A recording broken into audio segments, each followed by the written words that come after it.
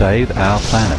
Extensive glacier melt to continue due to global warming. Published online by the journal Nature Geoscience, a study of more than 300 glaciers over a 40-year period by geophysicists at the University of Alaska in the USA has led to their forecast that mountain glaciers will shrink on average up to 27% by century's end. Some glacial regions, such as in New Zealand, could lose up to 79% of their volume, while the European Alps could be diminished by an alarming 90%. The loss of these and other glacial areas across the globe would be devastating to the hundreds of millions, even billions of people who depend on them for fresh water. In a second study, the same researchers showed through simulation that even if all carbon dioxide emissions were halted, the warming effect of atmospheric CO2 would continue for centuries, raising global temperatures beyond an already dangerous 3.4 degrees Celsius increase. The resulting warming of seas, such as the Southern Ocean, could also trigger widespread collapse of the West Antarctic Ice Sheet, which in turn would raise sea levels by an estimated 5 to 7 meters, with obvious